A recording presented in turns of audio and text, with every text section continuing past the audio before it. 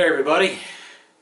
Well, it's still too cold here in Wyoming to go riding, so today I'm going to go ahead and do a quick review on this backpack. Now this is an important pack to me. I spend a fair amount of time working on an ambulance service.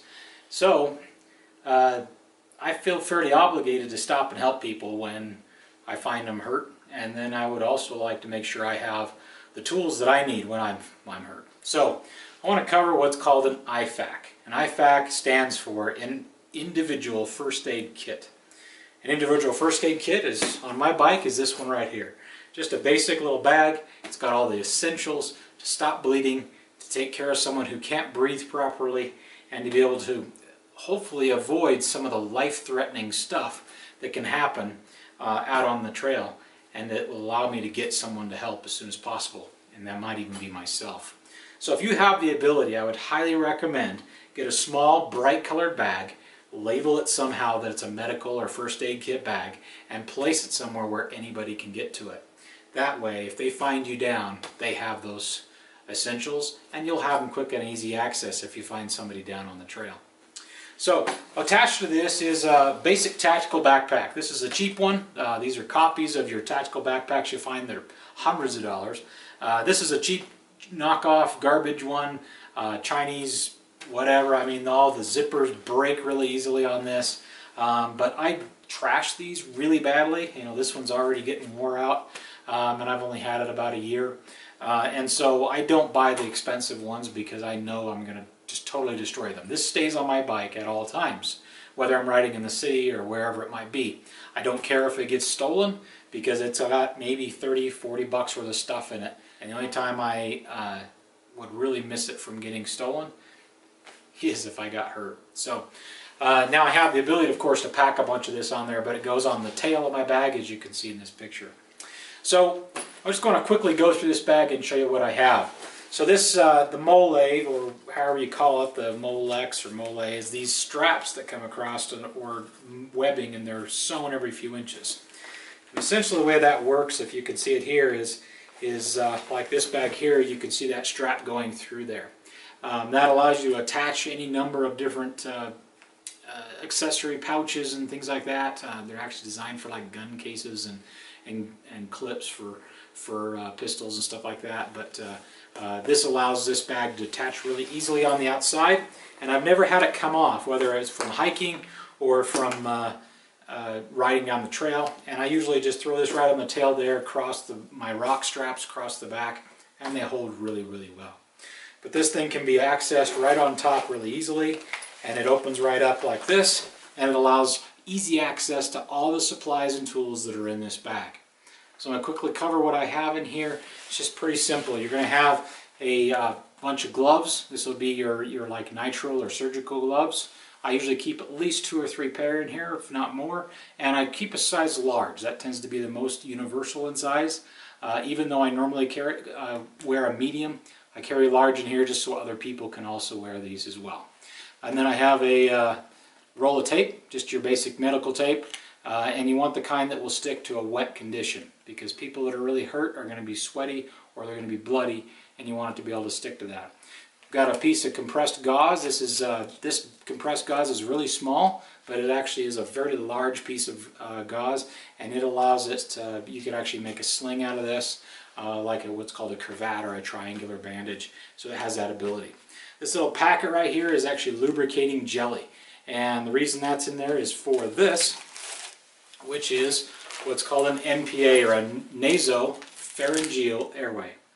NPAs, or nasopharyngeal airways, well, if someone's got major facial trauma, they say they smacked their bars really hard, or a rock, or whatever it might be, and they didn't have a full face shield on, then I can use this to help secure their airway and get better oxygen down into their airway there. It is not for in the mouth, it's in for the nose, and it can be put on someone who is conscious. They're not going to like me very much, but they'll survive.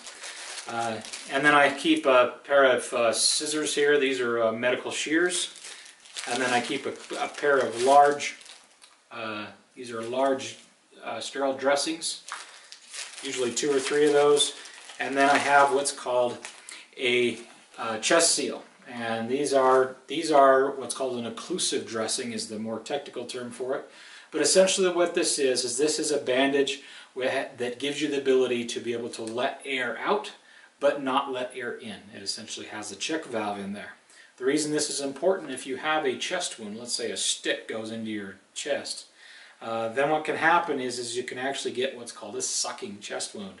Sucking chest wound sucks in air, creates air pressure outside your lungs, and can collapse your lungs and can become a life-threatening problem.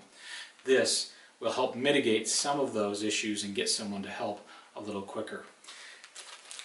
Then I'm going to carry my blood or hemorrhaging tools. This is just 3 tools. 2 of those are gauze. One is what's called a hemostatic gauze or a quick clot gauze. And this has a hemostatic agent in it. So it's gauze, it's just cloth. But impregnated into that cloth is a hemostatic agent, meaning it's going to clot the blood very quickly. And so that will work great for things like gunshot wounds or for punctures, and that can save someone from bleeding out.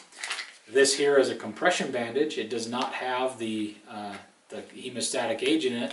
However, these can be used together.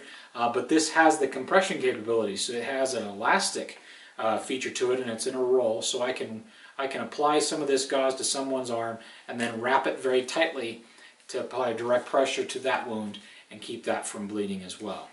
And then the final thing I have, which is if these 2 do not work, then I have this. This is called a cat tourniquet. There's lots of options for tourniquets. The main 2 you really want to stick to when it comes to what we do is either a cat tourniquet or a SWAT T. Both of them require training, both of them are very effective, and both of them are very good to have. However, the procedure for putting these on and the reasons you would put them on has changed over the last few years. So, with this first aid kit, one thing that you have to have with you that you don't have in this kit is your brain. You've got to get the training to use this stuff. So, Stop the Bleed, and I'll put a link down in the description to a Stop the Bleed website, is a major campaign going on in this country right now and throughout the world. And the goal is to make sure that no one bleeds to death. There is no excuse for death as a result of someone not obtaining simple gauze and being able to apply direct pressure and to stop the bleeding. So the Stop the Bleed campaign is really important. I'll leave some links there. But along with this first aid kit, you and everyone you know needs to have a first aid training course. I offer these courses for free. Anytime anyone wants to contact me, we can set that up. But you need to learn how to use these things so when the time comes that you need to use them, you know how to. That can make the difference between life and death, and it certainly can make the difference between you feeling helpless and you being able to make a big difference in someone's life. So I hope this was helpful for you. I'll go through what's in the rest of my pack on another video. Hope you have a great day. Stay safe and keep riding.